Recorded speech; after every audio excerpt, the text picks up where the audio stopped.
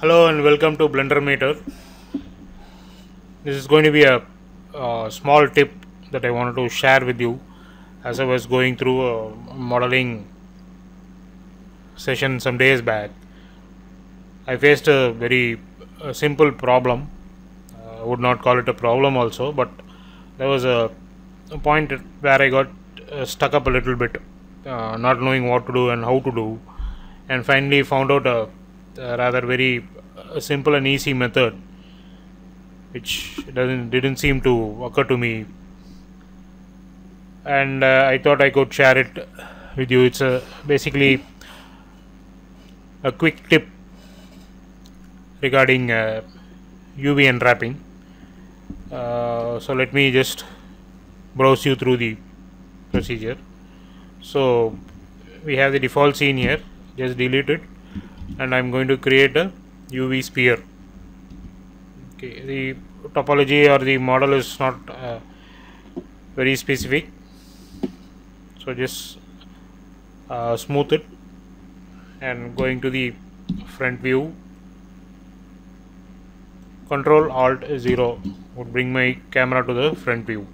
So just selecting the camera, position the camera, Shift F would enter into the fly mode.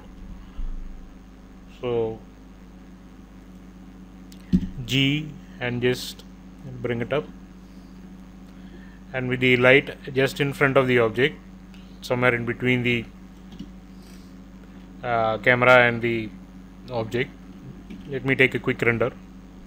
So this is what we have here, and again Shift F and G. What I'm trying to get here is sort of a top view of the object. I would like to see more of the top of the object rather than the other areas, so because that is where I'm going to concentrate now. Okay, now we have a sphere here. Just select this sphere, add a material, go to the materials tab, add a material. The settings are not as important. Now this is basically a spherical object, and I would like to map an image onto it.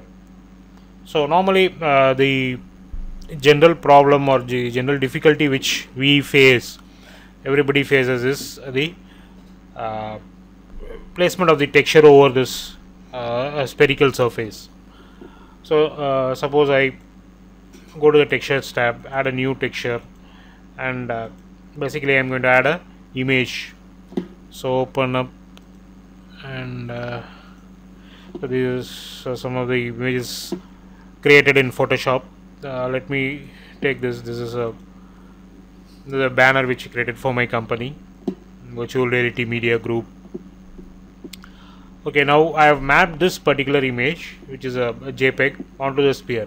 Now if I take a quick render and see, we see that this image is not placed, or this texture is not placed properly on the sphere as we wanted. So here we could see a lot of disorientation of the texture over the topology of the sphere. So this is not what we want, and particularly on a spherical surface, you know the topology, all the vertex seem to be meeting here at one single point, and there is a lot of pressure over that particular point. So the texture placement over that point particularly is going to be very difficult. It is not going to be proper. So to change this or to correct this, I was just looking for a lot of techniques and options, and I was searching over the internet for a lot of things and couldn't find a suitable convincing solution to this.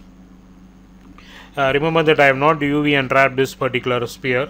Okay, so basically one would go with the thought that you need to UV unwrap this sphere, and then going into the UV image editor as far as Blender is concerned, going into the UV image editor, adjusting the texture placements and things like that. We need to go through a big procedure and things like that. That's what I was also thinking, but just I stumbled upon an option which just solved my problem just like that.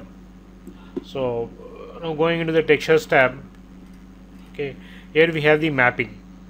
So mapping, since we have not UV unwrapped it, the coordinates would be generated, but just below this we have a option called projection. So this is now flat, so that's why we get a very flat projection, and these areas we have the problem. So if I change the projection from flat to sphere, now take a quick render, we see that the texture is being placed properly as per the topology of the sphere, and we see that the concentration here actually where the vertex, all the vertex meet at one particular point. So we going into the edit mode, we can see that all the vertex, all the edges converge onto one point here, the single point here, and generally we have a triangle here. That is what the topology of the sphere does. So naturally the texture placement is not going to be okay if we unwrap this and proceed accordingly with the unwrapped UV coordinates of this particular. But since here we have not unwrapped and just applied directly a texture to it, and so we could just see on the top of this sphere that the texture placement is very correct. So we don't have to worry about just move the light. So we see that the texture placement even at the top where all the edges converge into one particular vertex point, even though there are triangles there, the texture placement is proper and very correct. So this is one tip I would like to share. I wanted to share with you. So just by changing the projection from flat,